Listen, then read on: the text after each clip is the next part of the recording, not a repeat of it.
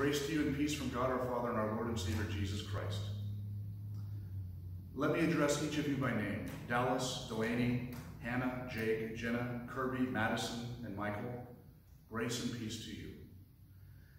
As we know, a message like this would normally be communicated to you within the sanctuary of United Lutheran during a service of worship and a rite of sending for our high school graduates. Due to circumstances of which we are all too painfully aware, we are unable to perform such a rite safely and comfortably within these confines. But the location of the rite and the message is not what makes it special. By now, your families have wrapped you in one of the quilts that has been created by the quilters of United Lutheran Church. And wrapped tightly in those quilts, your families have spoken words of blessing and prayer, words of sending and empowerment with regard to the next stage of your life. They, in concert with the ministry of United Lutheran, have prepared you for just this moment, just this occasion, just this passage. By this point, you have learned much in your schooling.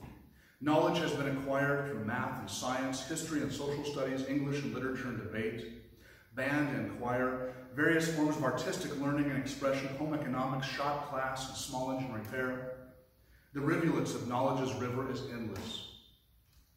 But as you graduate into the wider world, you will note it is not knowledge that the world is most often missing, but wisdom.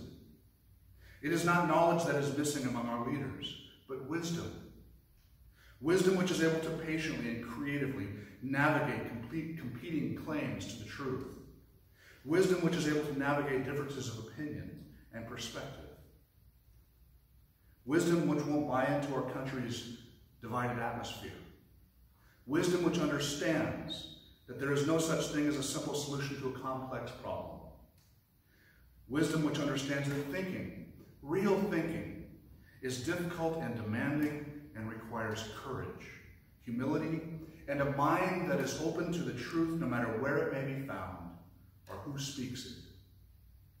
But most importantly, in a world which is so driven by retributive, or as we call it, eye for an eye justice, may you be grounded in the wisdom of the cross, the wisdom of Jesus Christ, the wisdom which understands that justice is authored by mercy, that difference of perspective is met with patience and understanding, that trespasses against one another are nothing more than opportunities for speaking the words of forgiveness and embodying the gestures of healing among one another.